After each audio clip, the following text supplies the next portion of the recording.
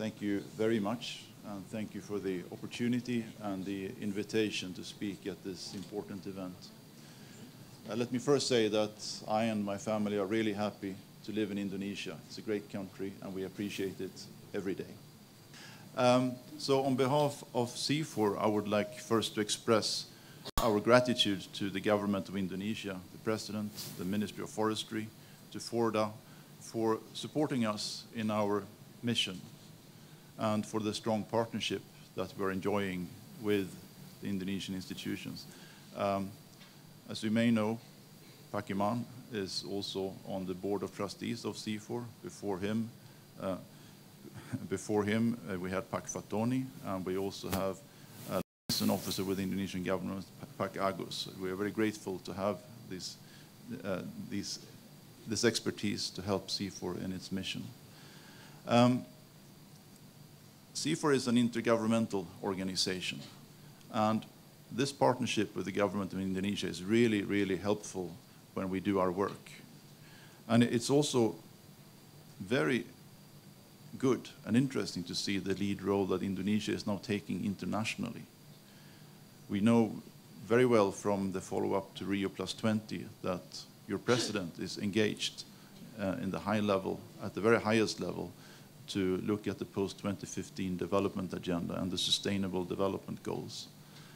I think this is an important sign, because what we do in forestry, be it FORDA, or be it CIFOR, or be it any other institution, I think should relate to these broader development goals.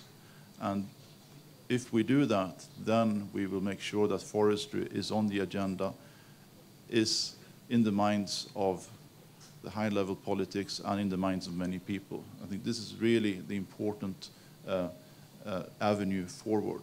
And as I was speaking yesterday in the seminar here about how we put forests in the context of the green economy, this was also my message. We need to broaden out forestry. We need to make forestry relevant for the broader development goals. That's what I, as incoming DG of CIFOR, is trying to promote. And just to give you one sense of what that means in practice, we are working on our research priorities, and we're having a dialogue also with FORDA on research priorities.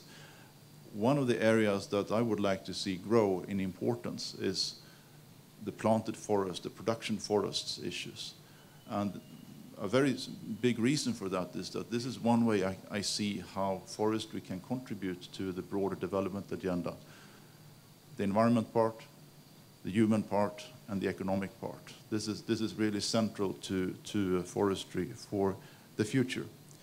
Of course, we will continue to be very much engaged in climate change, in biodiversity, and all the other important topics. But I wanted to flag that we see the broader contributions to development as an important factor in forestry. FORDA is celebrating 100 years of research. That's a major achievement. CIFOR is celebrating only 20 years this year, but at least we are celebrating. And I've learned that CIFOR actually was born on this campus. And for the first year, CIFOR was hosted here at FORDA. I think we together can look forward to many more years of working together on shaping the forest research agenda and helping each other to influence the international debate, dialogue, and decisions on forestry. Now, today we're going to have a ceremony to sign an agreement that will extend our partnership with the government of Indonesia. And particularly, this is about the initiative that started already in 2011 to work on awareness raising, communication, and knowledge sharing on climate change, and specifically on REDD. And the work we've done since 2011 with a REDDindonesia.org website, which this project is partly about, has shown that we've been able to attract more than 100,000 visits to this website. So we're really reaching out to a wider audience with the REDD issues. We've had 50,000 downloads of publications. And we've had a monthly newsletter in Indonesian distributed to more than 5,000 subscribers. So this partnership is really important. It helps the forestry research messages to get out to the wider public. And this is something we want to continue. And we're also continuing the series of training workshops on communication with FORDA staff. That will be an important element of the next phase. And we're also tailoring further communication initiatives together with FORDA. We all know the importance of social media these days, be it Facebook, Twitter, etc. And we are really using these to leverage our messages and helping the knowledge of REDD to grow. So, in conclusion, I look forward to a continued partnership on this particular project. Again, many thanks to the government of Indonesia for its support to CIFOR.